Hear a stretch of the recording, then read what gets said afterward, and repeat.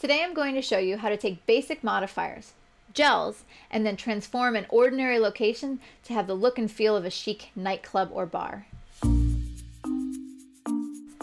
I'm Lindsay Adler and I'm a portrait and fashion photographer based in New York. Now, being based in New York, a lot of times I end up shooting in my studio space. It's very complicated to go on location, and in fact it's usually very expensive. So I don't have many images that often have a sense of place or the sense of depth to it. And so I was looking around my studio and I have this red velvet couch, and looking at it I said, you know what? I don't need to go on location. I can transform this and turn it into a location. So I was actually inspired by the couch, and looking at it, a red velvet couch kind of reminds me of a bar or a nightclub. But of course, my lighting in my studio doesn't have the feel of a bar or a nightclub. So I knew I could transport us, take us someplace different by using a different part of my studio and by adjusting the lighting. So when I was setting up this image, I had to figure out, okay, what could I do to make the lighting more moody, more nightclub? And so I decided to go for a little bit more cinematic look and using gels. So to figure out what color gels I wanted to use in this scene, I looked at what I was working with. I had a black background and a red couch. Looking at the red couch, I think, of course, a red gel to unify the subject with the scene would be a good choice. But if I wanted to add additional gels, there's really two main directions I would consider. The first direction would be to go all warm, right? So be going warm. It's called analogous color scheme. The colors next to each other on the color wheel. So going with reds and yellows and oranges. But as I was thinking about it, I don't think a nightclub or a bar would necessarily have all of those warm colors. It kind of reminds me more of maybe a sauna or something like that. So I also think a bar would have maybe contrasting colors. So instead of going analogous, I actually wanted to go opposite on the color wheel. So if it's opposite red, we all know the opposite red, the complementary of red, is going to be green. But instantly in our brains, that triggers the thoughts of Christmas colors. And I didn't want us to associate this image with Christmas, so I went close to green. And so you'll see I've actually selected a teal. So I decided that's what I was going to go with for the colors in my scene. So let's take a peek behind the scenes, and I'll show you the lighting setup that I ended up with. You can see this corner in my studio. It's a little bit tight of a corner, pretty simple. It doesn't really have that much sense of a place. The subject is right up against the background, so I wanted to create a little bit more depth and a little bit more interest. So I have 3 strobes going on here, and I'm actually going to use pretty basic modifiers, bare bulbs and umbrellas, nothing too fancy. So let's start with our main light. Now, as you look at the light in the scene, which one would you guess is the main light? Well, I mean, they kind of are all working together, but in this case, I think of the small white umbrella above the head as the main light. Now, a lot of times in cinematic lighting, there's often a kind of a master light, an overhead soft light, because when you go on location, a lot of times the lights, the bulbs would be directly overhead. So that top-down lighting gives a sense of being on location. So I use that as the white light in my scene. And you'll see that it lights the top of her head and it's going to light a little bit of her face. All right, so next I need to add my 2 gels. Now, I don't mind if they were hard light sources. I could just throw 2 bare bulbs at the subject, add the gels to that. But when I added the red light on the right-hand side of the frame here, what happened is originally I used a bare bulb. Now, the problem I ran into is the wall directly behind my subject. It's painted black, but it's a glossy or semi-gloss paint.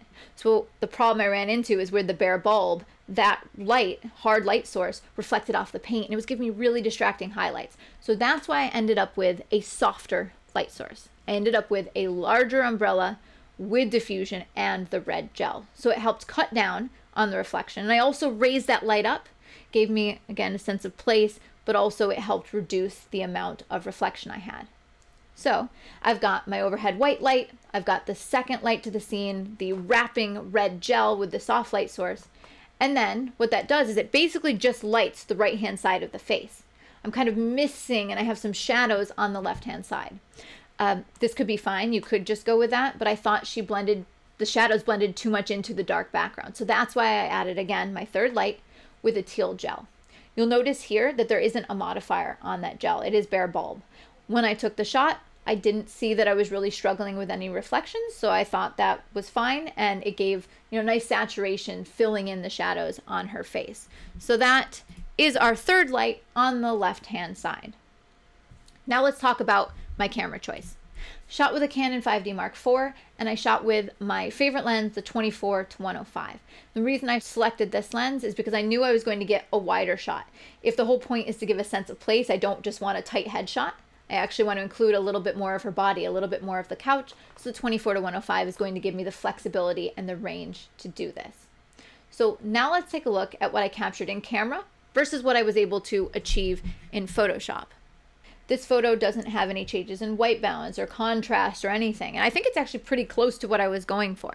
But of course, looking at this frame, I see a few things that I find distracting.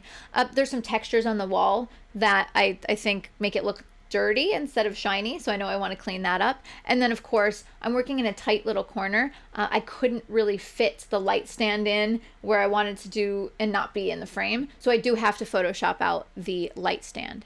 So let me show you real quick what it looks like retouched, okay? So this is the retouch, and you see the skin gets cleaned up a little bit. I remove the light stand, I smooth out a little bit on the background. By the way, I was just noticing and wanted to mention as well, I really like the reflections of the gels in her dress. I think that helps unify her with the background, and I think it adds another level of interest.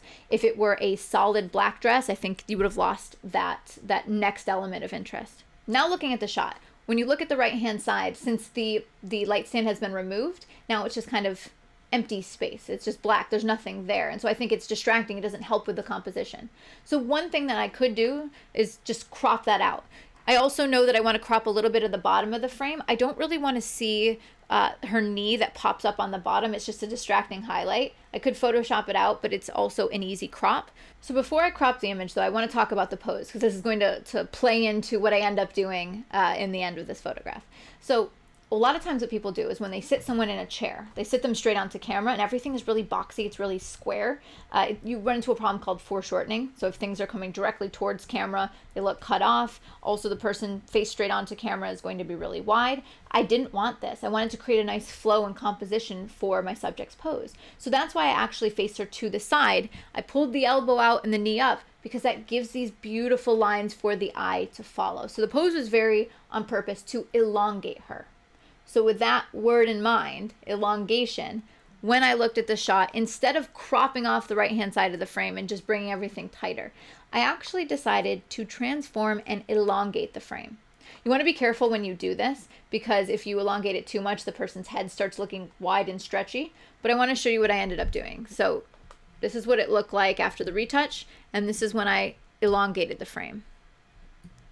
So I don't think that it does anything weird to her face, but it just makes the body look a little longer, and I think it adds more pleasing lines to the composition. So in the end, with the final crop and everything, this is what the shot looked like. And I feel like my eye flows to her face, goes down the arm, to the hand, down the other arm, towards the thigh. So I just have this nice movement throughout the frame, and I think stretching it out and elongating it a little bit gave us longer lines to follow. I personally thought it was more visually pleasing.